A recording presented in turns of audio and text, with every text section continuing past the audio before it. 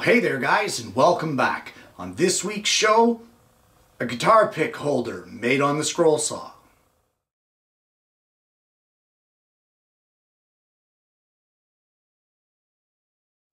Well, my wife saw one of these online and she sent me a picture of it and said, hey, do you think you could make something like this? It'd probably be a good show idea. And I had a look and I thought about the process it would take to make one, and I thought, you know what? That would be a darn cool project, and that's what we're going to do today. The project is fairly simple. There's just certain steps that you need to take, and it all starts out with a printout from your computer. Well, this is a project that relies heavily on templates, 3 of them in total. So what I've done is I've gone on the computer and I've just printed out a silhouette of an electric guitar. Now you can use whatever you like. If you want it to be an acoustic guitar, make it an acoustic guitar. But I've printed it out to the size that I want, and now I'm using spray adhesive. I've sprayed the back generously and let it dry up for 3 minutes, and now I'm going to take this over and cut it out. But we're going to square it off here at the neck, and this will be the first template. You will also need, for the next couple steps, 2 more pieces exactly the same size as this one, which in this case is 3.5 inches wide and 5 inches long. I have a number 3 reverse tooth blade in there, and you want to remember it's a template like I said, so cut as accurately as you can.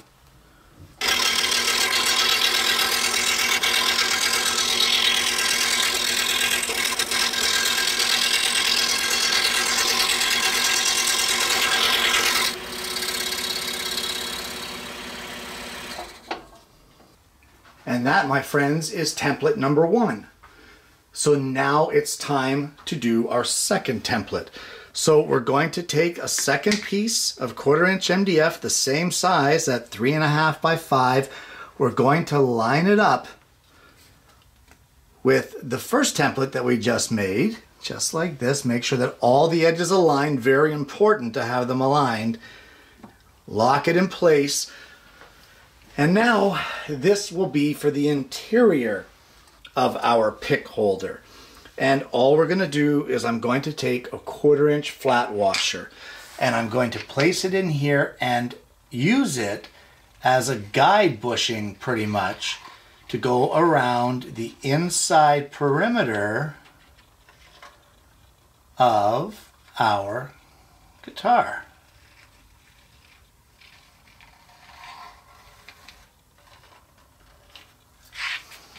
Just like that. So we now need to cut this out as an interior cut as well, and that will be our second template.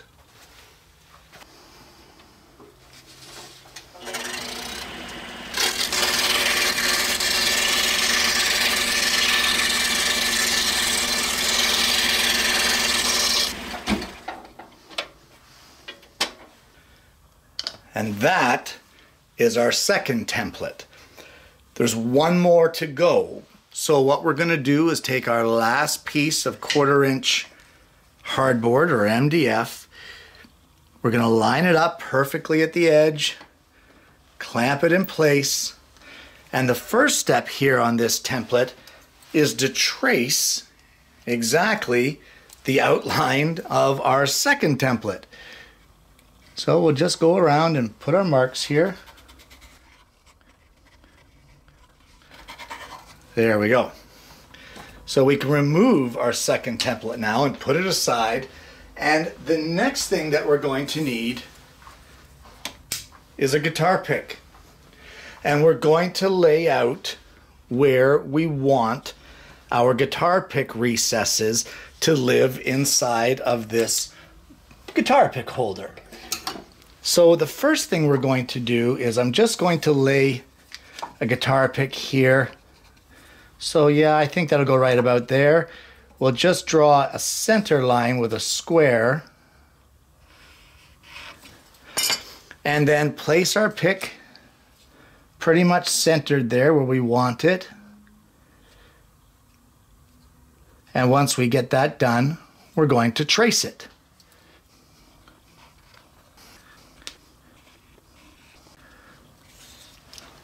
Just like that. Now we're going to need 2 more recesses for picks. So the first thing we're going to do is line up our pick roughly where we want it.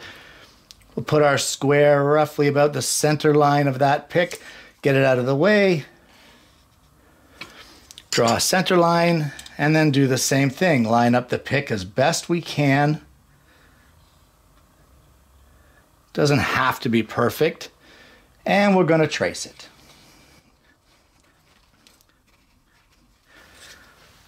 And there's one more. We want to place one more right here. It's a little tight, so I think we're going to reverse the pick this time to have it fit properly. Line up our center line roughly where we want it. Right about there.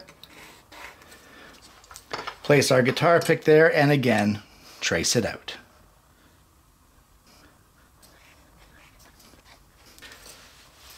So now we're going to take this over to the scroll saw. We're going to drill blade entry holes in each one of these picks, and we're going to cut them out just slightly outside of the line. We want them a little bigger than what the pick is.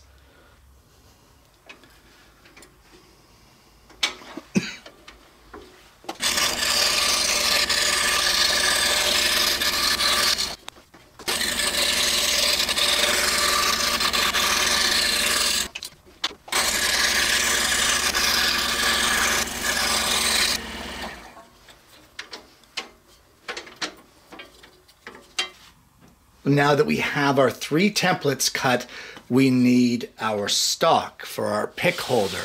And I have 3 pieces of walnut.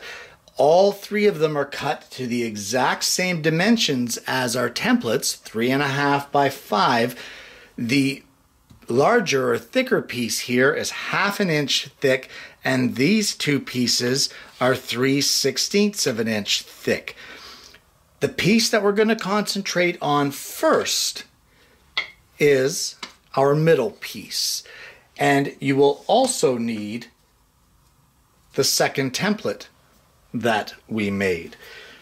So with that second template, very carefully, we're going to put this in place, lining up all of our edges, and trace around the inside of our guitar.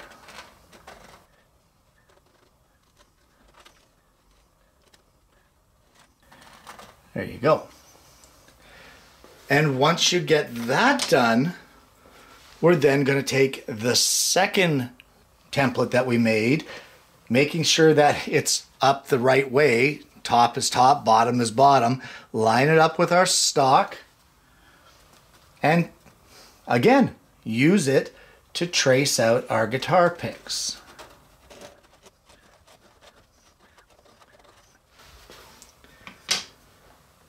Now, it's time to cut this out. What we want to do is drill a blade entry hole in each one of these picks and pretty much cut them as they are. The other section, we want to drill a small little tiny hole right on the line, preferably in a corner, somewhere that you won't really see. And we're going to cut it as carefully as we can because we need to save the offcut. But for now, let's get this center section cut out. I have removed the number 3 blade and installed a number 7. So we're just going to cut these out and then we'll carry on from there.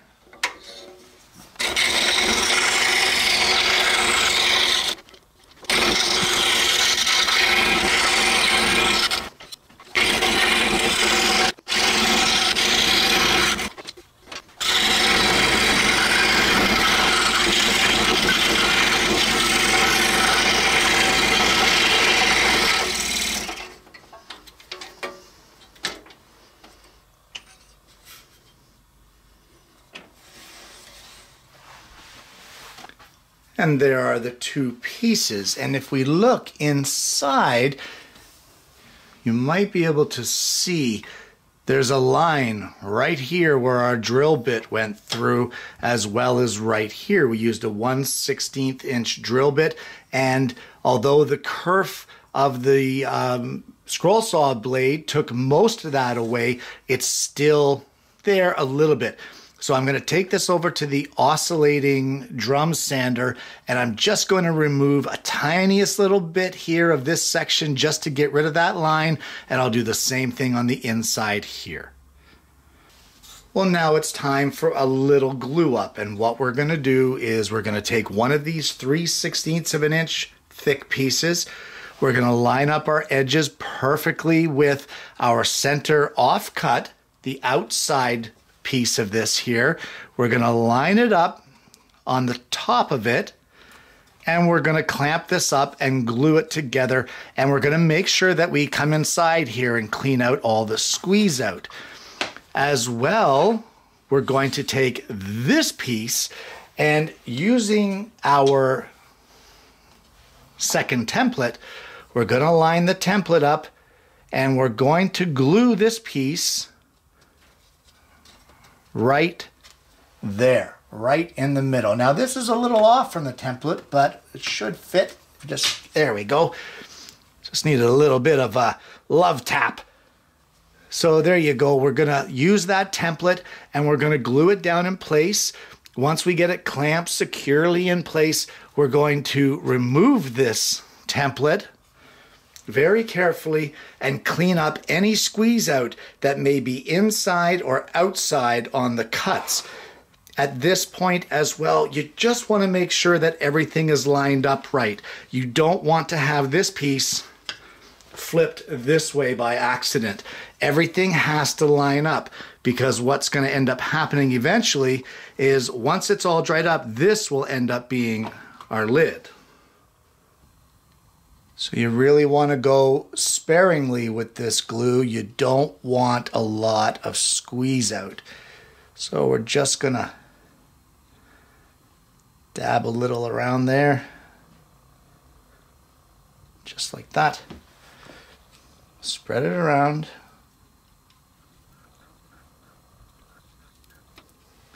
And like I said, using the template, we'll glue it in place. Now, I wouldn't suggest leaving the template on there, as, you know, squeeze out can cause it to stick to it. So we don't want to do that.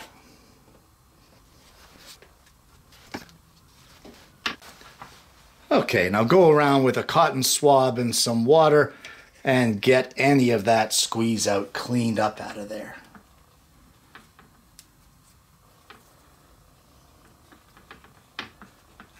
And once you're happy with that, you can put that one aside and glue up your next one. Remembering that your orientation has to be the right way around, and the 3/16 board will go on the top of this piece, not the bottom. So we'll just spread our glue around. And then lining up our pieces, put it on top, and clamp it up and clean up your squeeze out on the inside. So now what? Well, now nothing. Now we wait. Much like a lot of the projects that we do in woodworking, sometimes you gotta wait. And in this case, we have to wait and allow that glue to completely dry up before we can move on to the next step. So you can leave it for a few hours if you like, but preferably you should leave it overnight. So I'm gonna see you in the morning and we'll carry on with the next step. Well, it's the next day. We've unclamped our two little assemblies here, and at this point you should have something that looks like this. So all I'm gonna do is, with a piece of sandpaper mounted to a 3/4 inch piece of MDF, we're just gonna sand these flat surfaces on both of our pieces.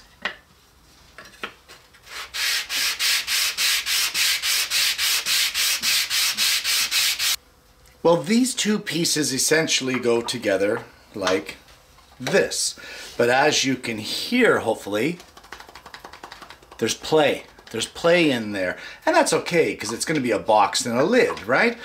But we want to eliminate that play until we get them separated.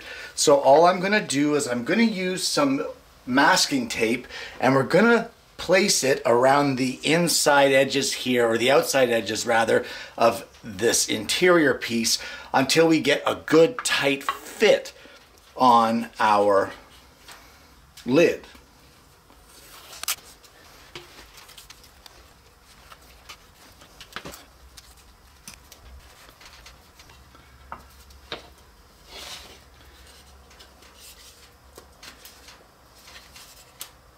Well, with a good friction fit there, we now need to place the very first template that we made, making sure that it's in the same orientation as our other pieces.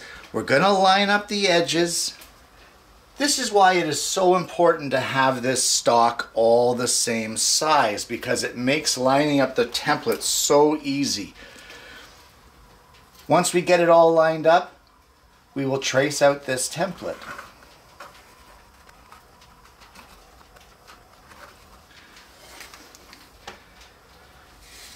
You now want to put the lid onto the box itself. We're going to use some wider masking tape, and around the edges we want to make sure that the lid and the box are secured together so that neither one can come loose during cutting.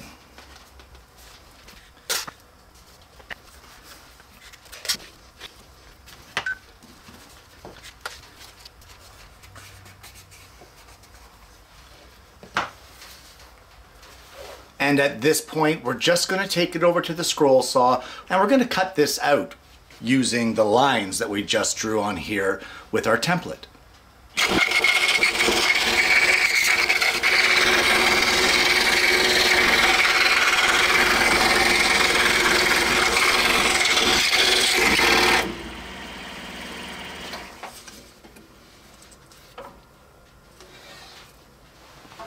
Well, with the main body shape cut, we now want to take the opportunity to give this whole thing a good sanding all the way around, taking off any of these sharp corners around the outside edges. I will caution you though to keep this piece together while you're sanding. If you round any of these bottom edges of the lid or the top edges of the base, you'll end up with spaces here and it'll look a little strange. So keep it together and give it a good sanding. And once you have your sanding done, of course, you have yourself an awesome little box to store your guitar picks. And there you have it. A scroll saw made guitar pick holder. Guys, what a fantastic project to use up scrap wood in your shop. Now, by using scrap wood on this project, what it has done, even though it's all the same species, is you get some inconsistencies in the box between the top layers and the middle layers. I really don't mind. Once the finish goes on, hopefully it'll all blend in together. But if you really wanted to make it that much more striking, you don't need to use scrap wood. You can cut it all from the same block, and that way grain patterns and colors all match up. You just want to mark each piece so that you know exactly where it came from and what order to reassemble them in. This is a fantastic gift for any guitar player in your family, or any stringed instrument player for that matter. Anyone that uses a pick would love this. Don't just limit yourself to making it an electric guitar. You could do a bass guitar if the recipient of the gift is a bass player. You could do a mandolin if it's a mandolin player. You could do whatever you want. Use your imagination. If they're not really an electric guitar guy, but they're more of an acoustic player, then why not do an acoustic guitar? This project lends itself to a ton of modifications. Even shaping the edges to be more like a guitar body. You could change up species, sandwiching different colored woods or more contrasting woods to give it a more striking appearance. You could do inlays of pick guards. You could wood burn a pick guard in it along with some pickups and maybe even some strings. You could, you know, if there's one thing I wished I would have done on this project, and if I make another one, I will be doing it, is I would have spaced the picks a little further apart. That way I could embed rare earth magnets in the lid and the body so that when it goes back together, it closes tight on itself and won't open unless you open it. But you know what? It was an experiment that really turned out well as far as I'm concerned. And as I said, opens itself up to modifications, and those magnets would most likely be one of those modifications. Guys, I want to thank you so much for tuning in this week. I hope you've enjoyed the show. This is a fantastic skill builder, and even just being able to scroll along the lines of a template is fantastic for building your skills on the scroll saw. This project doesn't take long to make, and you can bang several of them off in an afternoon and just have a blast with it. The scroll saw is one of the most relaxing forms of woodworking, and to produce something like we did today, that makes it one of the most satisfying as well. Guys, thank you so much for tuning in this week. I hope you've enjoyed the show. I hope you're going to try this for yourself, and more importantly, I hope you're going to join me again next week when I bring you yet another woodworking video.